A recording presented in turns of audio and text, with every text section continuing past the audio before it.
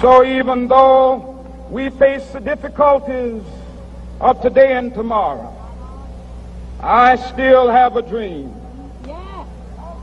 It is a dream deeply rooted in the American dream.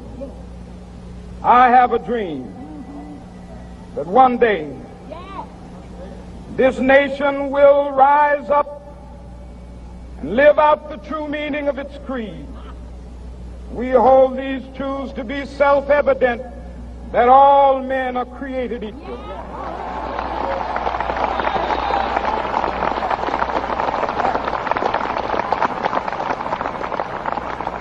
I have a dream that one day on the red hills of Georgia, the sons of former slaves and the sons of former slave owners will be able to sit down together at the table of brotherhood. I have a dream that one day even the state of Mississippi, a state sweltering with the heat of injustice, sweltering with the heat of oppression, will be transformed into an oasis of freedom and justice. I have a dream that my 4 little children will one day live in a nation where they will not be judged by the color of their skin, but by the content of their character. I have a dream today.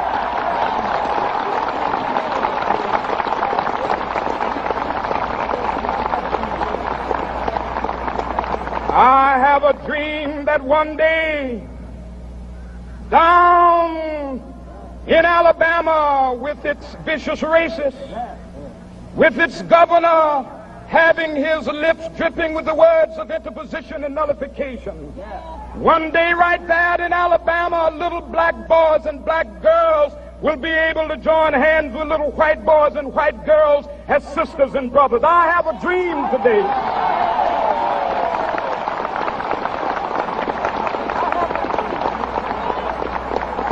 I have a dream that one day every valley shall be exalted, and every hill and mountain shall be made low. The rough places will be made plain, and the crooked places will be made straight, and the glory of the Lord shall be revealed, and all flesh shall see it together. This is our hope. This is a faith that I go back to the South with. With this faith, we will be able to hew out of the mountain of despair a stone of hope. With this faith, we will be able to transform the jangling discords of our nation into a beautiful symphony of brotherhood. With this faith, we will be able to work together, to pray together, to struggle together, to go to jail together, to stand up for freedom together, knowing that we will be free one day. This will be the day. This will be the day when all of God's children will be able to sing with new meaning, my country, tears of thee. Sweet land of liberty, of thee I sing. Land where my fathers died, land of the pilgrim's pride. From every mountainside, let freedom ring. And if America is to be a great nation, this must become true. And so let freedom ring. From the prodigious hilltops of New Hampshire, let freedom ring.